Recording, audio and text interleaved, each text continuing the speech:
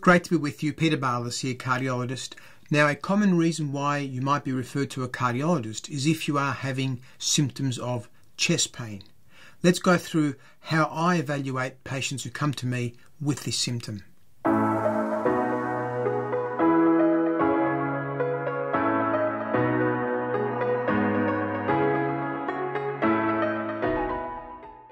Now, chest pain, if it occurs acutely, occurs rather suddenly, associated with pain in the chest, heaviness going down the arms, up in the jaw, up through the neck, feeling sick, vomiting, feeling short of breath, feeling at all unwell, is obviously a medical emergency. So we urge anybody with that symptom to call their local emergency services or paramedics to seek advice. That is a medical emergency. And the best thing we can do as doctors and nurses and paramedics is to reassure you that nothing major is going on, but there is an urgent need to do what we call a cardiogram or an electrocardiogram to place some leads on the chest to identify if this acute presentation of chest pain is because of a heart attack. But in people who have these symptoms that are ongoing over a long period of time, this is a common reason why somebody will get referred to a cardiologist. And I want to go through a little bit about how I evaluate my patients when I'm discussing this symptom with them and what further tests may be appropriate to evaluate what are the possible causes. Now, in the majority of cases, I am comforted by the fact that I can reassure the majority of my patients and say there is no heart-related problem with respect to your chest pain. But that happens after a series of assessments and obviously taking a detailed history, examining a patient, doing some preliminary tests that are useful to help delineate the causes of chest pain. But I want to go through my approach. Essentially is that we look at chest pain as being coming from the heart or cardiac, and then other or non-cardiac causes of chest pain. And the most important and obviously the key ones that need to be evaluated promptly are the ones that are occurring because of a heart condition. And when we look at the heart-related causes, let's go through these in detail. And there are 3 or 4 that are the key ones that I always have in the back of my mind. One is a condition known as angina. Angina is pain in the chest, tightness in the chest that develops with exertion, usually pushing yourself, walking, going up a hill, going up a flight of stairs or 2, and then you get this sensation of a heaviness around the chest. Now, where is this located? It's not necessarily always on the left side. Now, the heart is really in the center and slightly to the left of our chest, but it doesn't mean that pain that occurs on the right side of the chest is not related to the heart. That can also be from a heart cause. But angina is a condition that we call is either stable, which occurs with exertion, pushing yourself, and goes away when you rest. In an emergency situation, that pain, if it develops when you're at rest, we term unstable angina. And that needs, again, very prompt attention to evaluate what are the possible causes. So angina itself can be pain that occurs in the center of the chest. It can go down the arm, can be both arms, more frequently down the left arm. It can be felt up in the neck region towards the jaw. It can sometimes be felt in the back. And as I mentioned, it does worsen with exertion. It may be associated with shortness of breath, just not catching your breath when you're pushing yourself. Now, when you have any of those symptoms, it's important to seek medical attention because that needs to be promptly evaluated. But angina is obviously one of the more common reasons that I deal with as a cardiologist when we're evaluating possible heart conditions. A heart attack is another cause of chest pain. And as I mentioned at the beginning of the video, when this occurs abruptly, acutely, without any warning, suddenly feeling a heaviness, a tightness in the chest, constriction, and then you can't breathe, it might be going up into the neck, into the jaw, feeling sick, feeling nauseous, vomiting. These are all critically important symptoms to not ignore. So angina normally is the stable condition that happens with exertion when we're pushing ourselves, and that occurs because of blood plaque build-up within the arteries of our heart, and that restricts the amount of blood flowing to the heart muscle itself. The heart muscle needs oxygen, needs blood to do its job. But when it's starved of oxygen because of a blockage, and we've had separate videos on cholesterol and plaque and what causes that and the cardiac risk factors, but when that happens, angina can occur. So we've spoken about angina. We've spoken, of course, about heart attack and the importance of making sure that we don't ignore symptoms of a heart attack. The heart attack itself is caused by a complete blockage, often in the artery, where plaque might have built up over time, but a little bit of that plaque or cholesterol fat has broken off, and then clot has formed within that artery. And that clot, if it completely blocks the artery, is termed a major or an acute heart attack, an acute myocardial infarction. So they are sort of the two main heart-related causes that we always look for. But there are other conditions, and we see in an emergency situation when somebody presents with acute chest pain, there might be pain that goes also into the back. And that's often a telltale sign that sometimes we're looking at a possible problem with the aorta, or the large vessel that comes from the heart that delivers blood and oxygen to our body. Well, when there is a condition known as an aortic dissection, or a little tear in the wall of the aorta, well, that can cause significant compromise. It can make you feel very, very unwell. It can cause a condition known as shock, where blood pressure is very, very profoundly low, and that needs urgent attention. But fortunately, it is uncommon. So that is very, very reassuring.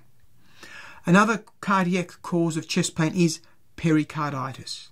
And no doubt this is a common condition. Pericarditis involves inflammation of the lining around the heart. Now we have a little sac around our heart that contains a small amount of fluid in the pericardial space. That's the space around the heart. That is used, I like to say, as a bit of a lubricant for the heart to pump. Well, then when that sac becomes inflamed, that can cause this condition of pericarditis. The chest pain felt with pericarditis is somewhat different. Chest pain can be quite sharp in nature. It can become worse when we take a breath in. It can be affected by posture. Leaning back can make it feel a bit worse. Stooping forward can make it feel a bit better. The position is one of the key questions that I ask. Is this pain worsen when you change posture or position? Is the pain worsen when you take a breath? There might be an associated infection, a virus, a runny nose, a cold, a gastro bug, some diarrhea that you might have had. And all it takes is a little bit of that inflammation to actually affect the lining of the heart to cause this pericarditis. We are seeing several more of these presentations in the setting of the mRNA COVID vaccines. And there's been a lot of that said and discussed in the media, but no doubt these vaccines have got a side effect that they can cause inflammation and irritability and swelling and edema around the lining of the heart to cause this condition known as pericarditis.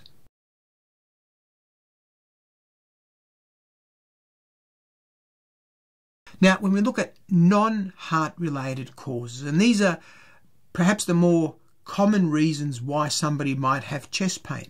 Now, that can range from various causes, and I like to break it down into looking at the musculoskeletal side of things. And musculoskeletal, we talk about the ribs, the bones, the muscles around the chest wall.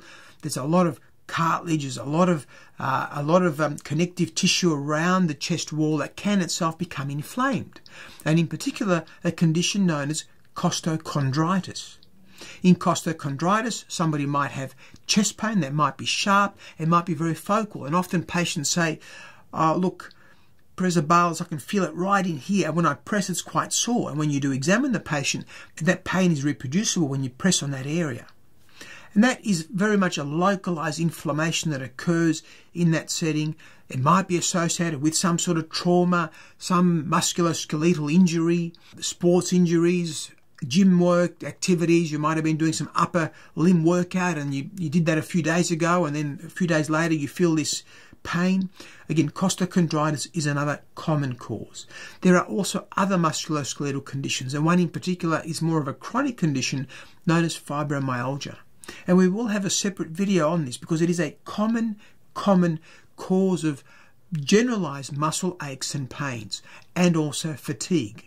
So it's a very important one to not ignore. But that itself can present with pain that occurs all over the chest wall, shoulders, up in the arms, back, neck, and all around the body.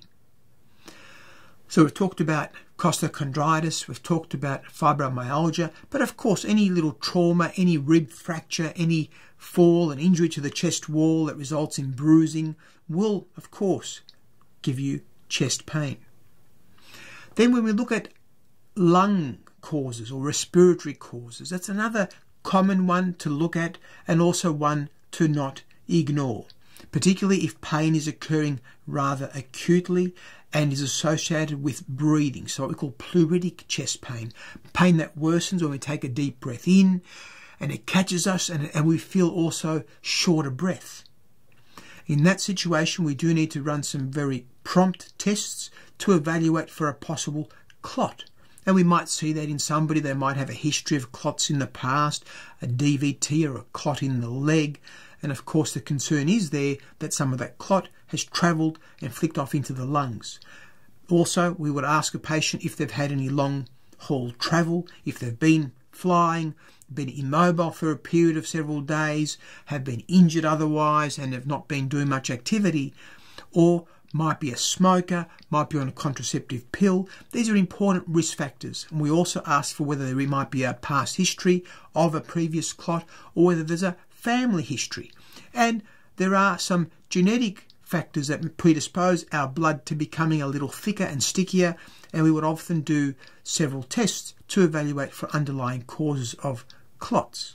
Other lung causes, well, as we talked about pericarditis, a similar manifestation can occur in the lining of the lungs. The lungs themselves have a lining, and when that becomes inflamed, again because of an infection, virus, then that could develop a condition known as pleurisy.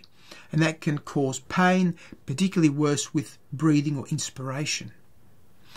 So we've talked about the cardiac, we've talked about the non-cardiac, focusing on things like musculoskeletal, the lungs, but another common reason why chest pain can occur is because of the gastrointestinal system and the digestive system. So heartburn, reflux, you might feel this burning sensation going up from the tummy, up into the chest, up into the throat. There might be a sense of acid in the mouth sometimes, and this heartburn and reflux can also mimic heart pain, and that's why it's called heartburn. Because equally with angina pain, you might also get a burning sensation. Well, with this condition, you equally can get this burning sensation. There might be a history of previous gastric esophageal reflux disease. You might be on anti-inflammatories, and in particular, a source of anti-inflammatories that we often ask whether patients are on are ones called non-steroidal anti-inflammatories. They can cause a lot of irritation and inflammation in the stomach and the gastrointestinal system. Other causes of chest pain from the digestive system, well, gallstones, common cause. Now, you might often get right upper quadrant pain in the tummy, but that pain can radiate up into the chest. And of course, it's an important consideration. So we ask, what type of pain is it? Is it worse when you've eaten a meal, particularly a fatty meal? You might get that pain. You might have nausea. You might be having a lot of vomiting. So that's another important symptom to look for. Then there are other causes, and not uncommon, there is a condition called shingles. And that's post a virus, varicella zoster virus. You might have had a history of that in the past, but shingles can cause a significant amount of pain. It can be burning and can persist for a long time, even after you've noticed the development of a rash. And then, of course, there are other conditions that are not related to the heart, can be related to stress, worry, anxiety. And they're important considerations because it's often the chicken or the egg scenario here, that I don't like to just put things down to anxiety. There's often something that is causing the pain. And of course, having pain will make us more anxious, will make us more concerned, will make us panic, will make us worry. And that can trigger off more symptoms. So we don't want to be ignoring any of these symptoms. So when we have any of these symptoms, any pain in the chest, The simple things that we do, as I said, we take a history, we examine the patient, and some simple tests can be useful. The ECG or the electrocardiogram is very, very important. There are some blood tests that can be done acutely to work out whether there might be an underlying heart attack or an acute problem or not. There's a chest x-ray, there's a scan of the heart called an echocardiogram, but also then a CT scan might be necessary to evaluate other causes, looking at the aorta, looking for any clots in the lungs. And most often, as I mentioned, we can reassure you that there is no underlying heart condition, and we work through the other causes that we talked about today. So hopefully you found that useful. It's an important topic. It's a common topic to see a specialist or a cardiologist for. And please feel free to provide your feedback and comments. Let me know also about what topics you'd like me to cover in future videos. I really appreciate that. Until the next one, bye for now.